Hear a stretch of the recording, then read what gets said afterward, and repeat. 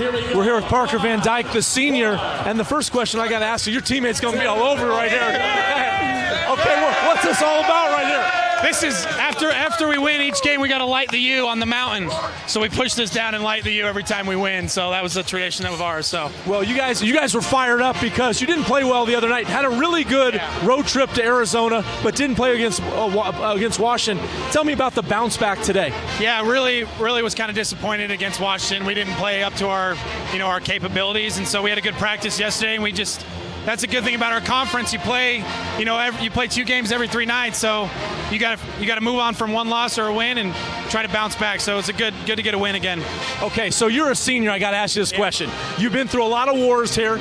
We know you're a great three-point shooter, but you had maybe the dunk of the season. It was a two-hander off of 2 feet. Yeah. First question I have, was that the first dunk ever in your career at Utah?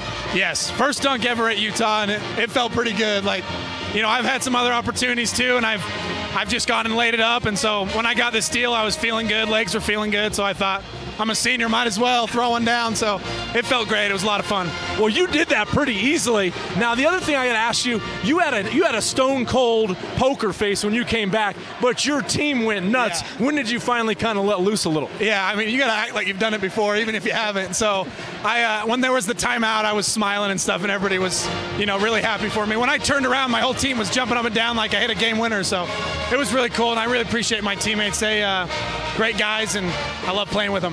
Well, that's awesome. Well, you guys can kind of get a little momentum now. What's a big thing for you guys heading next couple games? We just got to stay consistent, and we've proven that we can play with anyone in the conference, but we also, we can lose to anyone as well. We got to just play well and be consistent. So it's been fun so far. All right, great job. Congratulations. Good luck going forward. Thank you. Appreciate you.